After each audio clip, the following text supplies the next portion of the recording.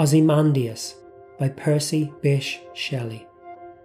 I met a traveller from an antique land who said, "Two vast and trunkless legs of stone stand in the desert.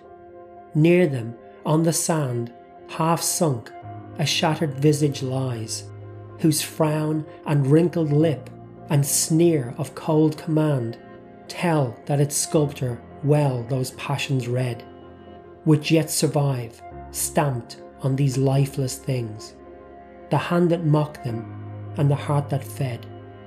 And on the pedestal these words appear, My name is Ozymandias, King of Kings. Look on my works, ye mighty, and despair.